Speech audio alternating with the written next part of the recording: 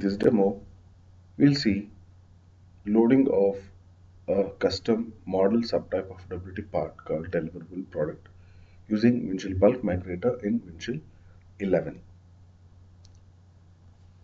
All the deliverable products are stored in different category under the deliverable folders of a given product container. In this case, it's camera. What we see here is the category subfolders are empty. We have a dataset in a CSV file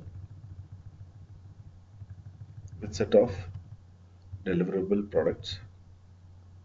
As a process, this CSV file will be imported into a staging schema, which is already been done, and we have all the deliverable product imported or staged in the staging schema.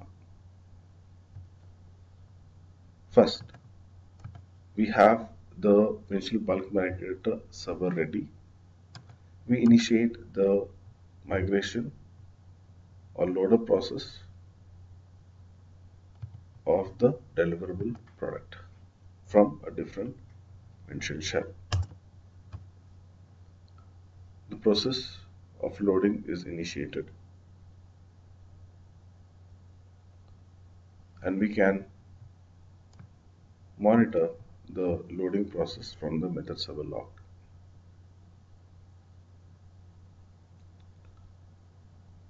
We see the processing status,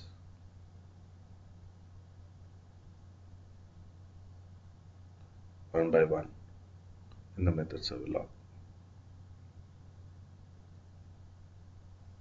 and the process is completed with total success count of 18. Mean all the deliverable are successfully uploaded into Windchill system.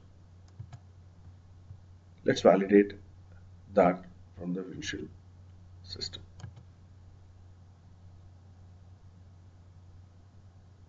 We have some set of deliverable under the category Canon EOS,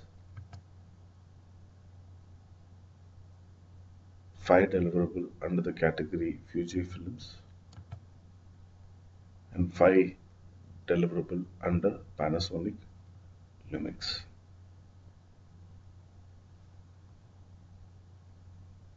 By this, we come to an end of the video where we have seen the loading of a custom model subtype of WTPart called Deliverable Product using Windchill Bulk Migrator.